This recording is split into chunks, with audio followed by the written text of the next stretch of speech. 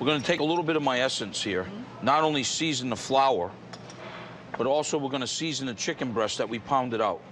And this is Jesse's chicken. So what we wanna do is we wanna take the chicken and dredge it in the flour like this.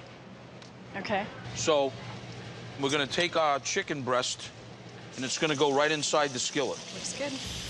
I've got our arugula Okay. that we washed. You gotta wash it really good because it is sandy, okay? Add some red onion in here. You remember those tomatoes that we had? Sure do. We're gonna add salt, a little bit of pepper, and then what we're gonna do is just have our lemon ready with our olive oil. Turn our Paillard over. Oh, look at that. It smells great, too. Smells great.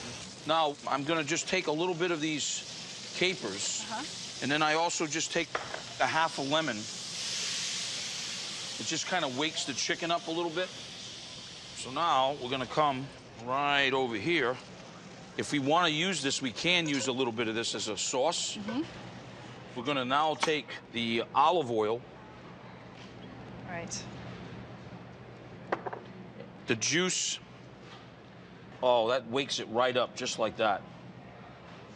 And then what we'll do is we just lightly toss this with the onion and the tomatoes.